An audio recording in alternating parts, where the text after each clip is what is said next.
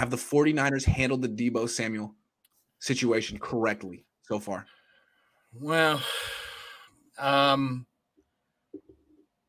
don't know. I don't know how they could have handled it. To me, Grant, I'll point. You know me. I'll point the finger if the finger needs to be pointed. I don't know that it's. If I'm pointing the finger, I would. To me, they got here situationally. They used him the way they wanted to use him, based on trying to win football games in the present. I don't know that they really thought it through. From, hey, if we use this player as a running back, that almost guarantees that we have to pay him at the top of the scale as a wide receiver because we're shortening his career. And we're going to everybody who's at all in his ear is going to tell him that. And so then he's going to be that much more entrenched in his position that he needs to be paid as a top wide receiver right now because we're flirting with his mortality as a football player. We're shortening his career. So he's got to get his money up front. So if their whole plan was to not pay him commensurate with the top receivers in the game, then to use him as a running back probably was not wise because it just basically demands that his agent says, you know what? You want to use my guy on short yardage on 3rd and 1, 4th and 1, run him through the A gap. Fine. But pay him top tier so then at least we can look each other in the eye and say, hey, you know what? We're getting paid at the top of the scale. We're going to do whatever the team wants to do because we're all about winning. So to me, there's a little bit of a disconnect between how they utilized him as a player and what their strategy was to pay him, on the contract. So to me, I blame the situation. I blame Trent Baalke for signing Christian Kirk. The market, I think, for receivers exploded. All these things aren't necessarily have a blame attached, but I don't know that that Parag and Kyle talked about the ramifications of using him so completely as a running back from that Arizona game on and what that would mean to the contract negotiations. What I think is interesting is how the Niners are trying to spin the narrative now. And the way they're trying to spin it is, well, we don't understand Deebo's issue. We were willing to pay him. Deebo's great. Deebo's elite. We don't want to give up Deebo. We want to pay Deebo. Deebo just won't negotiate with us. Deebo has some issue. It might be personal. Maybe he doesn't like California. It can't be us because we're great and we love Deebo and we want to pay him and we have nothing but the best intentions. We love players. We love stars. We're a pro player team. Deebo is the one that he's going to have to say something eventually because we don't understand. That's pretty much they're playing dumb and they're making Deebo seem like he's an emotional, immature, diva, selfish, all those things without saying it. We love Deebo. We just don't know where he's coming from. I don't really think that's true. I think I know where Deebo's coming from. I think he's treating the Niners like Kyrie Irving treated the Cleveland Cavaliers. I don't want to be here anymore. I know Parag. I know you do business. I don't like the South Bay. I don't like the tax. It's really expensive. You were going to have to make it worth my while to stay here. I have no loyalty to you guys. I'm a businessman. You're not going to come through for me. Let's just skip the whole charade. I mean, players do this all the time in the NBA. No, they don't really do it in the NFL, but I think Deebo's acting like Kyrie Irving, essentially. And not in a bad way. It's just sort of taking control of his career. I think his agent has laid out the impasse to him. Hey, this is an organization that doesn't have a history of paying anything close to $70 million guaranteed. So we can bang our head against the wall all day, or we can just say, you know what, guys, save your low ball offers, and just let me out of here. I think the agent correctly identifies that they're not going to bend and that Parag's philosophy is not going to change. And so it's a true impasse, and that means there has to be a divorce. Right. And the Niners, again, where I say they handled it incorrectly, they didn't anticipate this. They thought, Deebo is going to be like Fred Warner and George Kittle, and he's going to go through the process, and we're going to, make him sweat, but eventually we'll take care of him. And it's just going to be on our time and on our schedule, and we'll pay him probably $27, $28 million a year. Of course, the guaranteed money won't be that high, and we'll have a bunch of outs, and it'll be team friendly, and it'll say that he's the highest paid non-quarterback, but then a week later, everyone's going to say, oh, Parag got him again. It's a team-friendly deal. That's what the Niners' plan was most likely, and Deebo had no patience for it, and his agent had no patience for it. I don't think the Niners had any – I don't think they saw it coming. I don't think they're ready for the next generation of NFL stars is what I'm saying. These guys – I don't think the Niners offer it would stand up to an autopsy.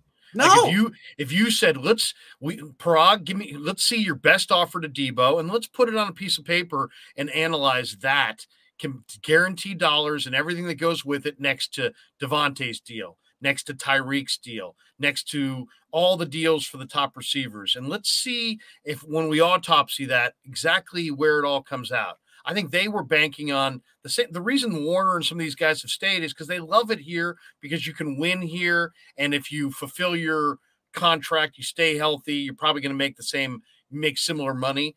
And they look at it as a trade-off because they like being successful. But Deebo's looking at it going, hey, man, you're asking me to go above and beyond and to really be two guys at once. Yep. And then you're going to lowball me and not give me the guaranteed money. No. And there's California on top of all that. And then California, I think, secondary, yeah. But on top of all that, I'm taking home less money because it's California. I'm not going to buy my house here. I'm going to rent. That's expensive. I'm going to get a house back there. And the taxes are high. So it's like, and Parag's going to get me. So where's the incentive for I think that's kind of what, and again, I want to say, like, the Niners are trying to act like Deebo's a one-off. Deebo is just his own guy. He marches to the beat of his own drum. It's never going to happen again. Are you sure?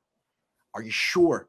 I think this whole Parag, low ball, hard ball negotiation style is a thing of the past, and it's going to make the Niners the Cleveland Cavaliers of the NFL if they don't get with the times. You can't treat these stars like this anymore. I don't think you can. You can't exist in an era where you have two ways to get better: free agency and the draft. You can't cut off half of your of the way to procure talent because you have a reputation as you won't pay your guys. The Rams pay their guys; they're wearing jewelry. You're not paying your guys; you're not wearing jewelry. There, you can analyze it beyond that if you want, but the players don't. So, ultimately, it really comes down to.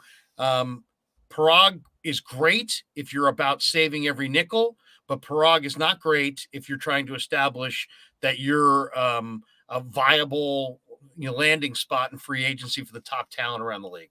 This reminds me a little bit of the Jalen Ramsey situation. He was a little brash. He was a little ahead of his time. The Jacksonville Jaguars are a ridiculous franchise. I mean, they're awful. They don't make money. They're not a factor. They don't know what they're doing. They were lucky enough to have Jalen Ramsey for a few years and talk themselves into him being the problem, right? They made him seem like he was a bad apple, and the Rams are smart enough, like, you know what? You don't know what you're doing. You don't know how to handle stars. We'll take him. And the Rams eventually win a Super Bowl. There are two kind of teams in this league. The teams like the Jaguars, who alienate stars like Jalen Ramsey and Deebo Samuel, and teams like the Rams who profit off of those aforementioned teams. Which one do you want to be, 49ers? Because right now you're looking like Jacksonville. Just saying. And what does Deebo and Ramsey have in common? And this is where you have to break the bank sometimes for these players. They're not just great players. They are tone setters. Yeah. Tone setters. And when you have a tone setter, whether that's William Floyd in 1994 or Deebo Samuel in 2022, you know what? You don't let those tone-setting type players out the door, because those are the guys that ultimately they lead you out of the locker room, and they're the ones who are everybody else is looking to lead the team. This guy's one of the leaders on the team. I think there'll be some pushback if they move on from him. Right, but what did Jacksonville do with Jalen Ramsey? Even though he was a leader on that team too, that he's he's unprofessional. He talks back, all this stuff. They traded him for 2 first-round picks and try to replace him in the draft with C.J. Henderson, who's no longer on their team. So that's just a cautionary tale, and it shows you how hard it is to replace truly special competitors, athletes like Deebo and Jalen Ramsey. So no, I don't think the Niners have handled this correctly. But once Deebo took the nuclear option and burned the bridge, I think since then the Niners have handled things correctly. And if they get the 10th pick from the Jets, they'll make the best of a situation they messed up. Yeah, unfortunately, letting great football players out the door, I don't care. Yes, the Niners are armed with an army of yes men. Go defend that. Yeah, it's hard to defend. Steven Copeland 8 said, did the Niners deliberately lowball Deebo? I guess we'll have to find out from Deebo eventually. I wonder if he'll spill the beans. I hope so. Please. Ryan Niner says, with Deebo's style of play, is his career most likely going to be shorter? Running backs have a short shelf life. I understand wanting the money now. I guess that's what I'm asking you here. Like, if you feel that Deebo is is never going to be as good as he was last year. Maybe you don't give him the long-term extension. I mean, maybe the Jets are doing this because everyone's job is on the line over there, and they just need one good year out of Deebo so they can stay employed. I mean, what do you think? It's New York. I mean, Joe Yeah. Douglas is in year 3. Right.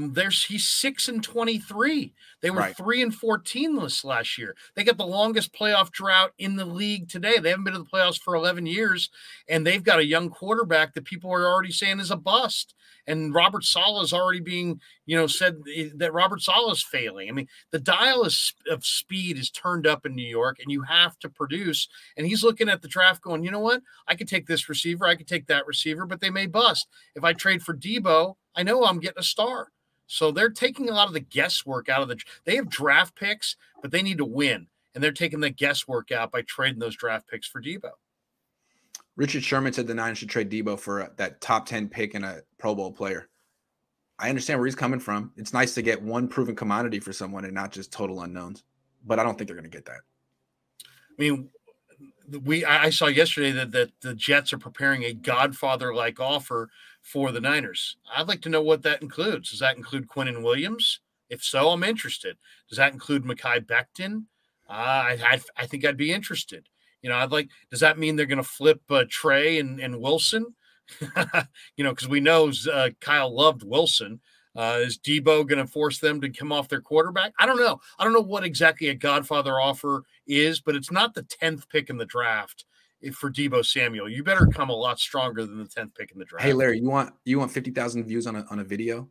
Make yes. a 2-minute video saying, and the title is, will the 49ers trade Trey Lance to the Jets for Zach Wilson on draft night? Boom. that's the video. It's a video. Just explode.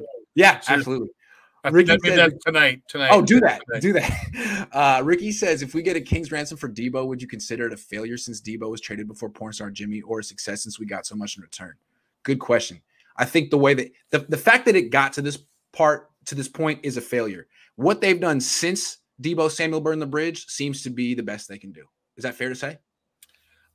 Yeah, I mean, to me, it's again situational.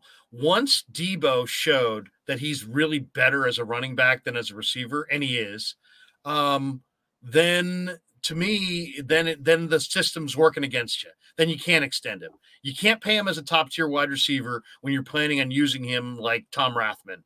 You just can't. So to me, it's smarter to trade. I would rather trade Deebo and get a king's ransom than keep Deebo at anything. I don't want to keep him I don't want him at 70 million, and I don't want him at 50 million, because at 50 million, he's unhappy and he doesn't want to he resents me handing him the ball. I don't want that resentment, but I don't want to pay him 70 million. So my only option is to trade him. Little or Stewie says Christian Watson would be the best first-round pick, number 10, because if Trey hasn't played a season in years, wouldn't the best option be Watson because they're old teammates? I've heard this a lot, and this has come up because of Jamar Chase and Joe Burrow. I think the reason they're such a good combination is because Jamar Chase is great and Joe Burrow is really good. The fact that they were roommates is probably really low on the list, and I don't think that Christian Watson is Jamar Chase. No. So I like Christian Watson. I seriously, if they could get Christian Watson as one of the 3 or 4 draft picks and turn it into Christian Watson in round 2, like you took Christian Watson, Grant, 38 or 35 or whatever that pick is. Yeah, yes. I like it, but you're not. If you take him 10, you're out of a gig. You're definitely out of a gig. Richie says the picks we get back for Deebo will help the team get better. Trey's ability to use the entire field will make up for Deebo's loss in productivity.